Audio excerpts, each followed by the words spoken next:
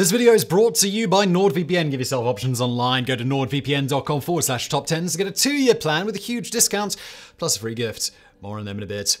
We envision the history of our cities to be a step-by-step sequence of accomplishments from small settlements to towns to the sprawling metropolises that we see today. The darker parts are remembered as merely interludes, dark ages in the grand story, when in reality those dark ages have had a much larger impact on the course of our history than most periods of peace and prosperity.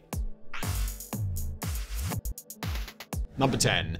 Delhi. Timur or Tamerlane was one of the most successful Turco-Mongol rulers that swept across Asia in the aftermath of the Mongol conquests. At its extent in the 15th century, the Timurid Empire stretched from Russia to the southern coast of Iran. The Timurid Renaissance, a golden age of arts, culture, and science across the empire, would have a lasting impact on the region for centuries to come. Timur was also, to change the subject a little bit, extremely brutal and fanatical in his conquests, and that's saying something for a Mongol ruler.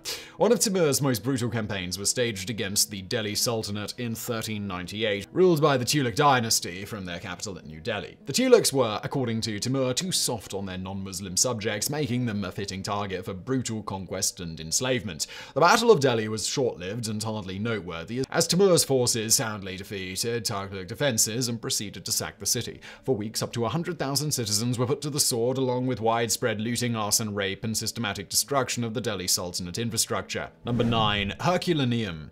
The eruption of Mount Vesuvius in 79 AD has come to be associated with the city of Pompeii, as its preserved artifacts and bodies give us a visual sense of the tragedy. Most of the victims died due to the thermal shock caused by the burning hot debris and lava, though the temperature wasn't high enough to burn them. While we wouldn't call them lucky by any definition of the word, they certainly got off light compared to the folks over at Herculaneum. A Roman town settled at the base of the mountain, Herculaneum was a prosperous trading center at the time, though all of that obviously changed the day of the eruption. The remains here are much harder to dig up, as they're covered in about 5 times the amount of ash as at Pompeii. There are no well-preserved bodies either, only bones. One recent study on the bones suggests that the victims died due to volcanic heat, as many of the bones have signs of fracture caused by severe heat. Most disturbingly, they also found fragments of skulls. Unlike the people of Pompeii, citizens of Herculaneum were hit by much more severe bursts of heat, which made their blood boil to the point that their heads exploded.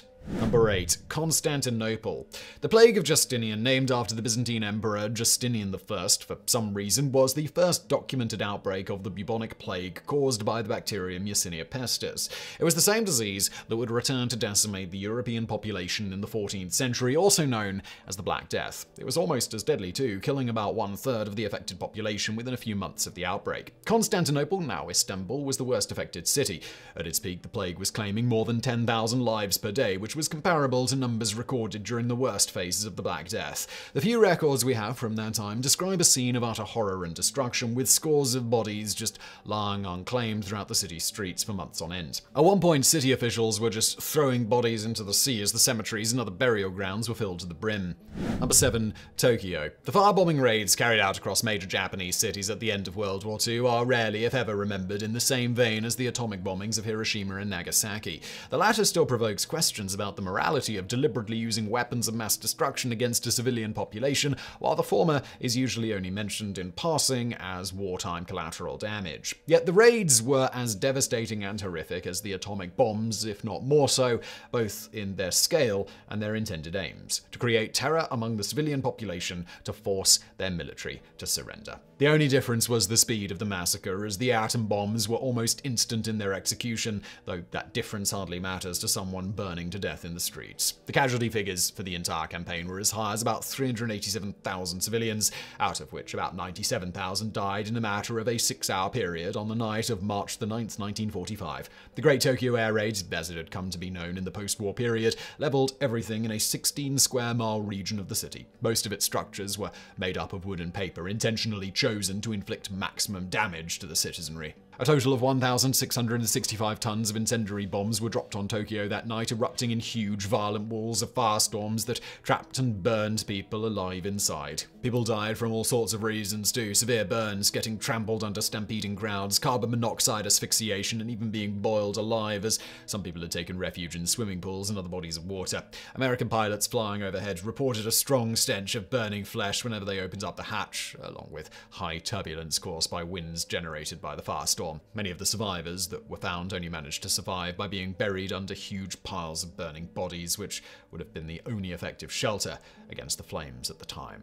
Number 6. Leningrad. The siege of Leningrad, now St. Petersburg, by German and Finnish forces in September 1941 was the longest siege of the war, lasting for a total of 872 days. As the previous capital of Russia, the site of the Bolshevik Revolution, and the home base for the dreaded Baltic Sea Fleet, the city held strategic and ideological importance for both Germany and Russia. While it was lifted by the ending stages of the war, those 872 days were perhaps one of the worst 872 days experienced by any civilian population in history.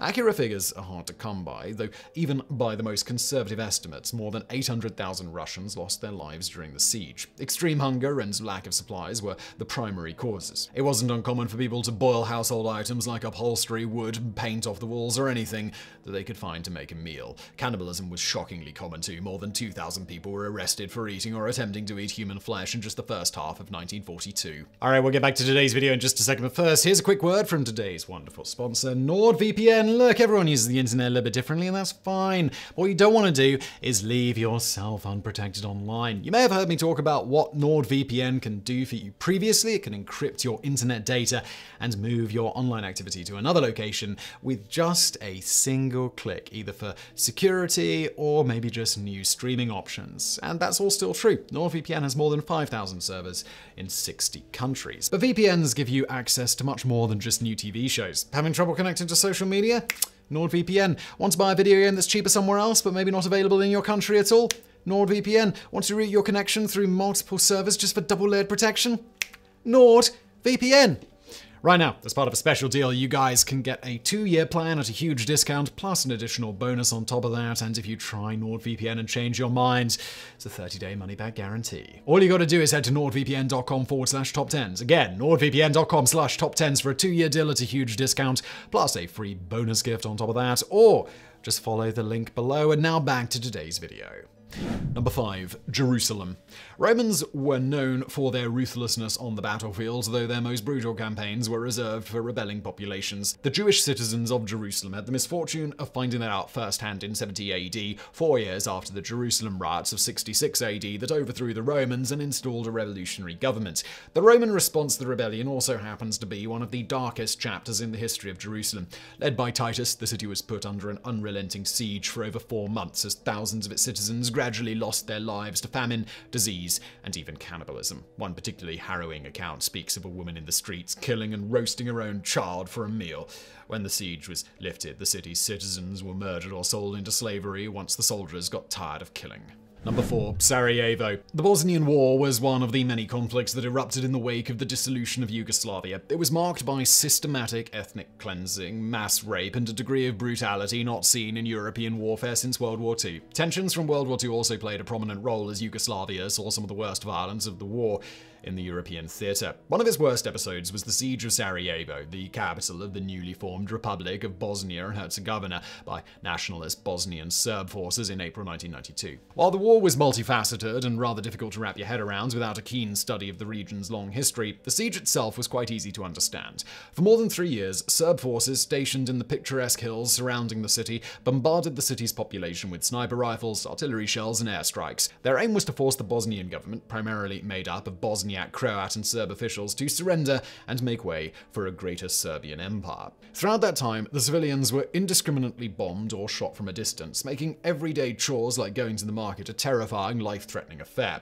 By the end of it, in February 1996, the siege had claimed the lives of more than 5,000 civilians, making it the longest, deadliest siege of any city in the modern era of warfare.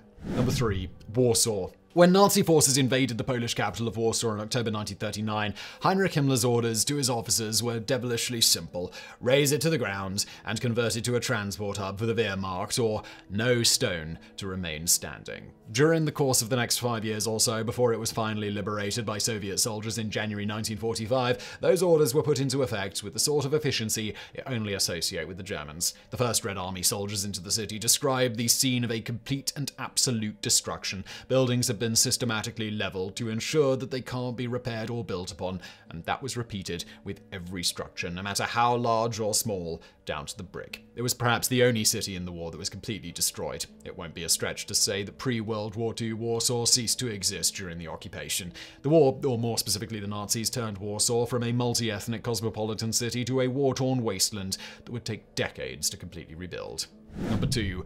Baghdad. The Baghdad of 1258, by all accounts, was a city without parallel in the known world. Easily the largest and most prosperous city in the world at the time, it was the epicenter of the Golden Age of Islam, a nearly 5-century-long period of renaissance in fields like medicine, military technology, philosophy, culture, and art, among others. House of Wisdom, the city's central library, was said to be the largest repository of knowledge ever put together in one place by that time, including knowledge that was once thought to be lost after the fall of ancient civilizations like China, India, and Rome. Unfortunately, 1258 was also the year Hulagu Khan, a feared yet brilliant Mongol commander, decided that he wanted to conquer the Levant and amassed perhaps the largest Mongol army ever put together to conquer Baghdad. This proved to be rather unnecessary, however, as the siege lasted for barely 12 days.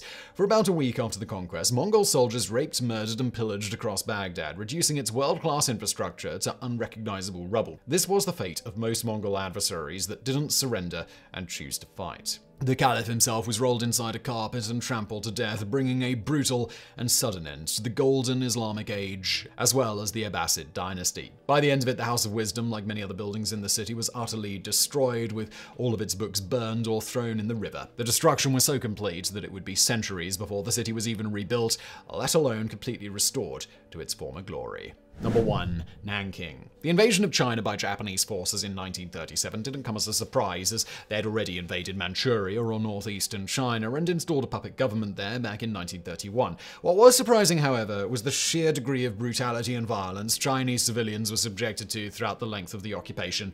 The rape of Nanking, as its worst episode would come to be known, started in December 1937 and claimed the lives of over 300,000 civilians over the next 6 weeks. The victims were often bayoneted to death in various ways, though beheading, disemboweling, impaling, and cutting into pieces using swords was also quite common. Rape of women of all ages was particularly widespread, and the victims were often mutilated and violently killed in the aftermath. Over the course of the massacre, people were buried alive, ran over by tanks, nailed to walls, or burned to death. 2 Japanese soldiers were even competing for the total number of people they could behead with their swords, as their exploits were regularly recorded by a photographer and published in newspapers back in Japan.